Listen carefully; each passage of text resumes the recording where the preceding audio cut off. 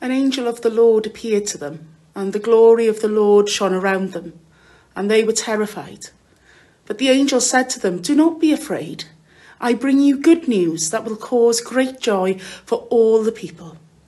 Luke chapter 2, verses 9 to 10. In July this year, we launched an open table community in East Cardiff, the first one in South Wales. It was and is a labour of lavish love.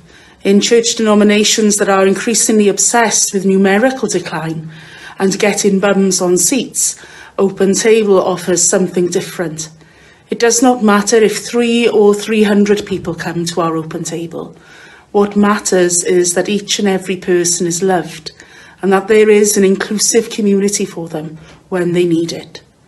Like the shepherds in the Christmas story, many who attend open table are marginalised in some way, whether they're through gender, sexuality, mental health or disability. Open table shines as a light to tell us all, do not be afraid. I am so grateful for the small ways that our open table community shows this.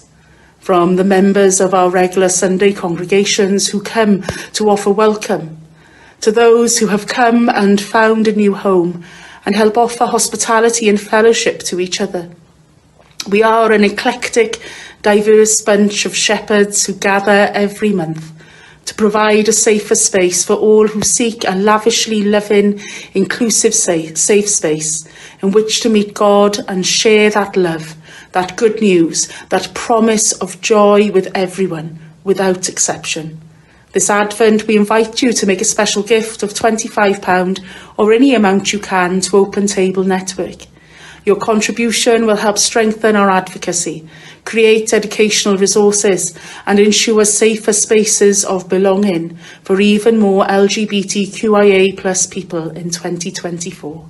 Thank you.